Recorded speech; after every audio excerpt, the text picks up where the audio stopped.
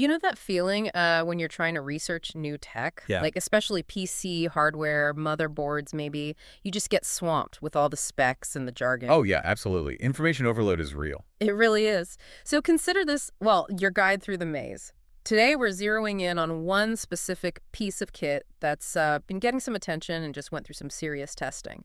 The MSI MAG X670E Tomahawk Wi-Fi motherboard. Exactly. We've got the lowdown from a really in-depth review right here. Mm. And our goal, really, is to pull out what actually matters for you. To figure out, is this board the solid high-performance base you need for a new build without getting totally bogged down in, like, super technical stuff? Right. The mission is basically, does it live up to the hype? That's the plan. Mm. See if it delivers on that promise of performance and stability. Okay, let's dive in. First impressions. What really stood out about the look and feel of this board? Well, what's kind of interesting is its aesthetic. It leans more towards subtle, almost industrial, compared to a lot of gaming boards that are just covered in RGB. Okay, so less flash. Yeah, I think gunmetal, gray, heat sinks, some nice understated etch patterns.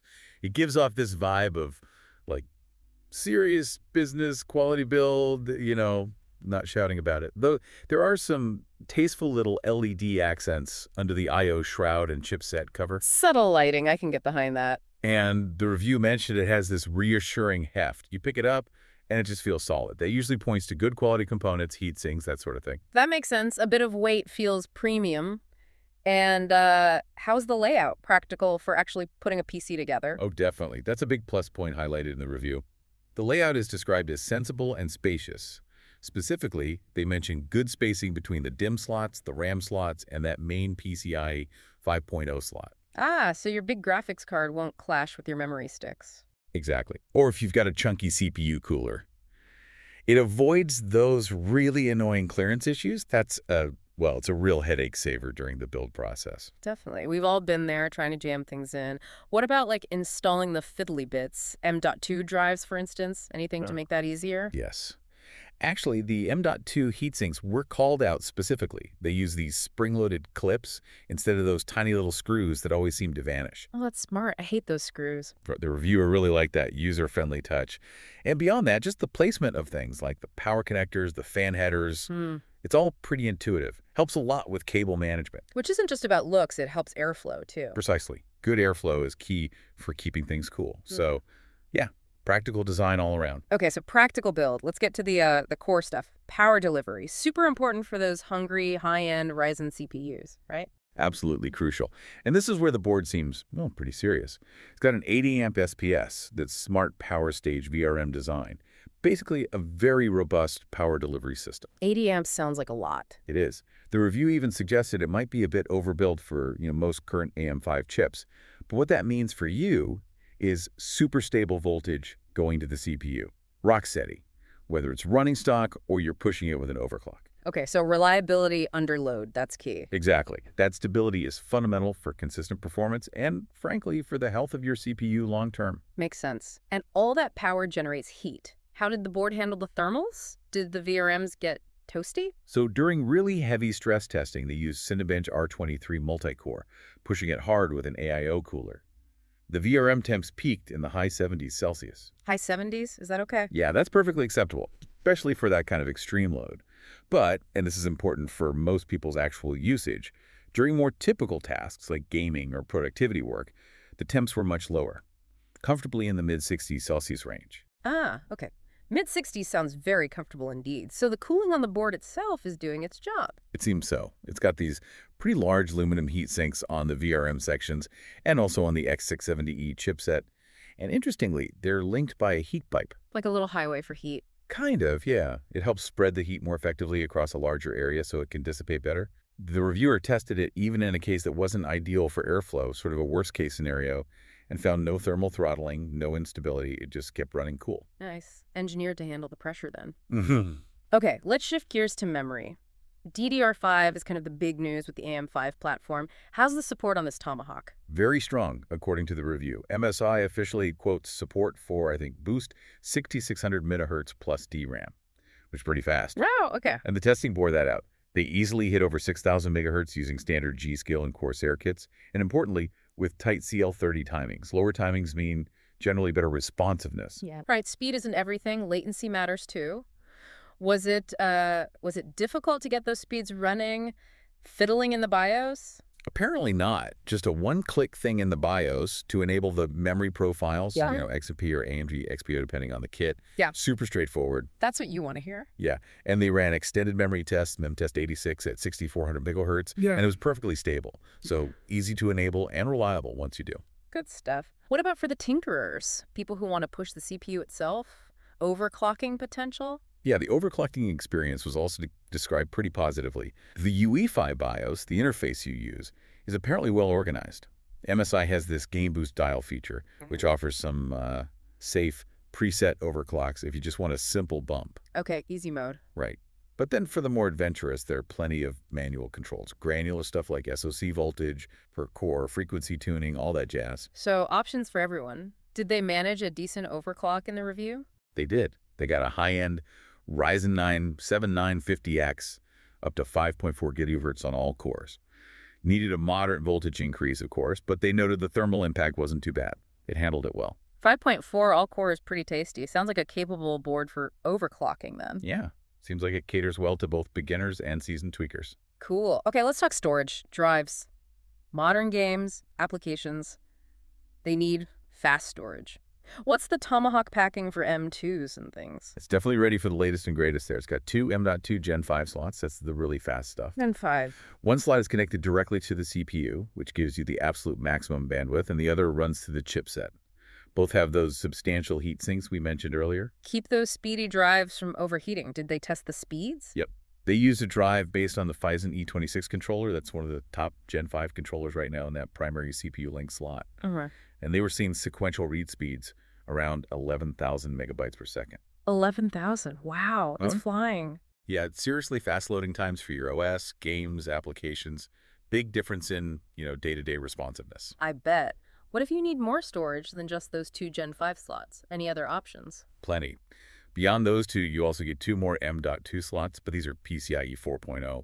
Still very fast, mind you. And then you've got 6 traditional SATA 6 grams ports for older SSDs or mechanical hard drives. So lots of flexibility for storage expansion down the line. Definitely. And it's not just storage. The PCIe slot situation is good too. There's the main reinforced PCIe 5.0 by 16 slot for your graphics card. Then another full-length by 16 slot, though it runs it by 4-speed electrically, plus 2 smaller by 1 slots. Good for adding things like, capture cards or sound cards maybe. Exactly. Plenty of room for expansion beyond just the GPU and storage. Okay, sounds well equipped internally. How about connecting to the outside world? Networking, Wi-Fi, Ethernet. It's got both covered and pretty well. There's integrated Wi-Fi 6E, that's the latest standard with the 6 gigahertz band, and also a fast 2.5 gigabit Ethernet port. Wi-Fi 6E is nice if you have a compatible router. How did it perform? The Wi-Fi uses an Intel AX210 module, which is a solid, reliable chip. The reviewer connected it to a 6 gigahertz mesh network and said the performance was basically indistinguishable from a wired connection for most things. Really strong signal. That's impressive. Cuts down on cable clutter without a speed penalty. Yeah, and they like the antennas too. They're detachable, and you can angle them to get the best reception. A nice little touch. Good design. What about USB ports? Always need plenty of those. What's on the back panel? It's pretty stacked. You get 2 of the really fast USB 3.2 Gen 2x2 Type-C ports. One of those actually has an internal header too, so you can connect it to a Type-C port in the front of your case, which is handy. Oh, nice. Front panel Type-C is becoming essential. Totally. Then there are multiple USB 3.2 Gen 2 Type-A ports. Those are the 10 GBPs ones, and several slower Gen 1 ports as well. So a good mix for all your peripherals. Sounds comprehensive. Yeah. Anything else back there worth noting? Yeah, one really useful feature is the BIOS flashback button. Ah, the lifesaver button. Exactly. If you somehow mess up a BIOS update, or maybe you buy a new CPU that needs a newer BIOS version than the board shipped with, this lets you flash the firmware, even without a CPU or RAM installed. It can save you a massive headache. Huge relief when you need it. Okay, nearly forgot audio. How's the onboard sound? Good enough? Or will audiophiles need a separate card? For most people, it should be pretty good. It uses the Realtek ALC4080 codec, which is generally considered a high-quality onboard audio chip these days. Better than the basic stuff, then. Definitely. MSI pairs it with decent quality capacitors And the audio circuitry is physically isolated on the PCB to try and reduce electrical noise or interference. Does it make a difference? The reviewer tested it with some studio headphones and reported good clarity, strong bass response. So yeah, a solid onboard solution to let you have really high-end, demanding audio gear. Okay, good to know. It really seems like they've covered most bases. What about the software experience? BIOS usability, Windows utilities? MSI's ClickBIOS 5 generally gets good marks for being pretty intuitive. It has the two modes, an EZ mode for the basic stuff, setting fan speeds, boot order, enabling XMP or XPO, simple things. Right, the quick access stuff. And then the advanced mode, where you can dive deep into voltages, set up NVMe RAID, control PCIe bifurcation, all the complex options. Anything stand out in the BIOS itself? One feature they mentioned liking was the integrated hardware monitor screen. Lets you track your temps and voltages in real time while you're still in the BIOS, which can be useful for diagnosing things or during overclocking. And what about Windows software? Does MSI bundle anything? Yeah, there's the MSI Center software. It's kind of an all-in-one utility for managing fan curves, controlling any RGB lighting you might have connected, setting up system performance profiles, that kind of thing. Is it any good? Sometimes that bundled software can be a bit bloated. That's often the critique, yeah. The reviewer found it generally stable, which is an improvement over maybe some older versions of these things. But they did note it could be a bit slow to load sometimes, and maybe some options felt a little duplicated within the interface. Yeah. But overall, usable. Okay, so functional, if not perfect. Fair enough. Let's talk brass tacks then, value. Where does this board sit price-wise, and how does it stack up? Right now, spring 2025, it seems to be hovering around the 320 to 350 pound mark. So that puts it firmly in the sort of premium mid-range, maybe upper mid-range category for X670E boards. So not cheap, but not the absolute top-end price either. Exactly. You can definitely spend more, get boards with even more niche features, maybe more M.2 slots or Thunderbolt. And you can certainly spend less if you don't need Gen 5 support or quite such a robust VRM. But for this price point, is it competitive? The review argues pretty strongly that yes, it is. They felt that few other boards in this specific price bracket offer quite the same blend of that really high-quality VRM, the modern connectivity Wi-Fi 6E, 2.5 gig Ethernet, Gen 5 storage, and a BIOS that's both powerful and easy to use. So it hits a sweet spot. Seems like it. Yeah. It's positioned as a really strong choice if your priority is, say, content creation or stable overclocking or just building a system you want to last and maybe upgrade components in later. It's less about the RGB gamer aesthetic and more about the, well, the substance. Substance over style, perhaps? That's a good way to put it. Okay, so after digging through all that detail, what's the final word? The overall verdict on the MSI MAG X670E Tomahawk Wi-Fi. The conclusion from the review is pretty clear.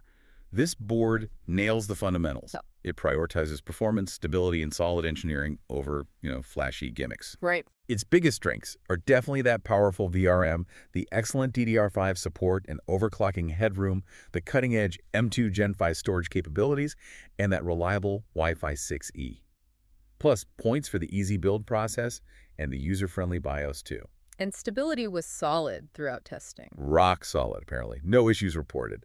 So even though it's not the cheapest board out there, the feeling is it's a really worthwhile investment if you're building around a high-end Ryzen CPU and you want something dependable that'll serve you well for years. It kind of just does everything well. A strong all-rounder in a market that sometimes focuses too much on just one thing. Exactly. It avoids the pitfalls of being too specialized, offering a really balanced feature set. Okay, so the clear takeaway seems to be the MSI MAG X670 Tomahawk Wi-Fi. It's a really well-balanced, high-performing motherboard. Delivers a lot for its price point, actually. It's a very solid foundation for a modern AMD build. Precisely. It really makes the case that sometimes the best tech isn't the loudest or the flashiest. It's the one that just quietly gets the job done, reliably and capably day in, day out. That's a great point. And, it makes you think. With motherboards like this pushing performance, handling super fast Gen 5 storage, what's the next bottleneck going to be in high-performance computing? Is it going to be the CPUs hitting a wall? Or maybe, I don't know, memory bandwidth? Or something else entirely we haven't even really thought about yet for typical desktop use? That's a really interesting question. Food for thought, definitely. Absolutely. Well, thanks for diving deep into this one with me today.